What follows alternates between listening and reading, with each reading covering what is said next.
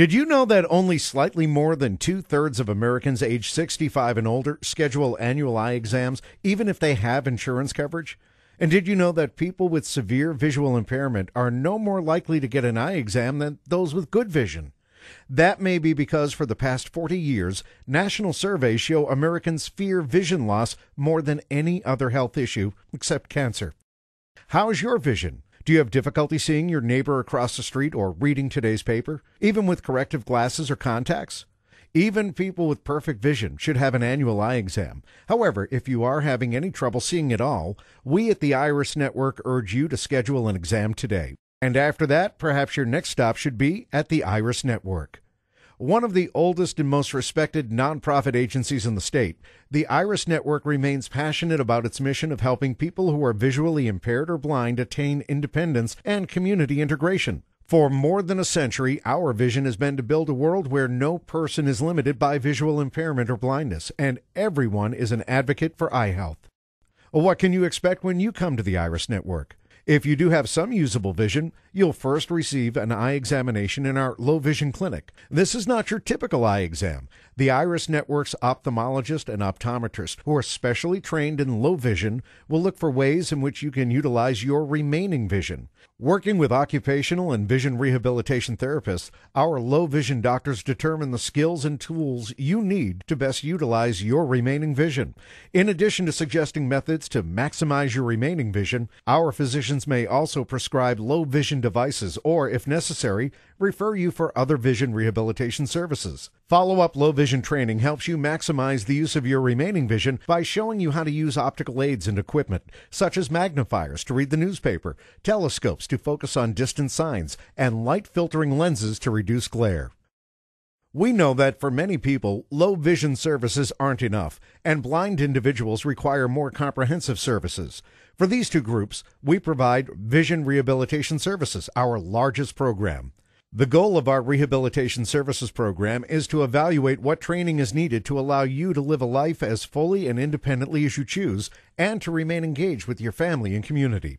An individualized program may include one or more of the following components: social work services that connect you to programs within the Iris Network or other relevant community programs and services, such as transportation programs, information about Social Security and other possible income options, recreational activities, support groups, and educational classes. Also, assistance in working through the stages of anger, depression, and loss that many people experience when confronted with losing their sight, as well as orientation and mobility training to provide you with the tools and techniques that enable you to travel safely in both familiar and unfamiliar environments.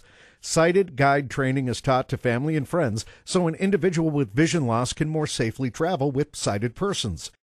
Did you know that more than one-third of adults age 65 and older suffer injury from falls each year in the United States, and that people with vision loss are almost twice as likely to experience multiple falls as those with normal vision? As with our low vision services, when receiving vision rehabilitation services, you may learn to use the many adaptive tools and techniques that will enable you to communicate using electronic devices, computers, smartphones, etc., audio readers, braille, and video magnifiers. Become independent and safe in the kitchen. How to use the stove and oven and all aspects and tools of meal preparation, such as knives, measuring, pouring, reading recipes, timing foods, and labeling kitchen supplies.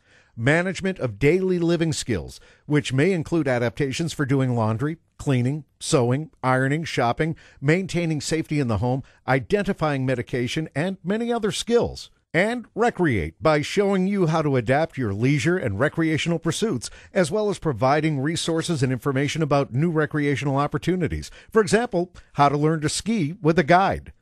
Did you know that 70% of visually impaired or blind people are unemployed? Maintaining current employment or learning the skills needed to adapt to a new employment situation is one of the most critical aspects of vision rehabilitation. The Iris Network's answer to this issue is our Access Technology and Employment Services program. This program will utilize the most up-to-date adaptive technology products and teaching techniques to provide the training required to gain or maintain employment. Services are provided to increase your ability to use technology to reach your personal, vocational, and educational goals. Instruction is individualized and delivered to individuals in the format that best meets their needs. Training is provided in the least restrictive environment, whether it's in the client's home, office, or at the Iris Network's training center. In addition to the individual and group access technology training, this program provides job identification, analysis, and business consultation services. These services will help you attain temporary work experiences, which we hope become permanent. Employers also benefit as this program helps with the retention of valued employees who experience a vision loss. One aspect of remaining engaged with your community is maintaining awareness of current events and news. The Iris Network even helps with that through Maine Airs, the audio information and reading service, a special news and information radio program which broadcasts extensive material from Maine's daily and weekly newspapers to individuals who are visually impaired or print disabled in other ways. In addition to the news, volunteer readers present information not usually accessible in audio form, such as community calendars, shopping news, and obituaries.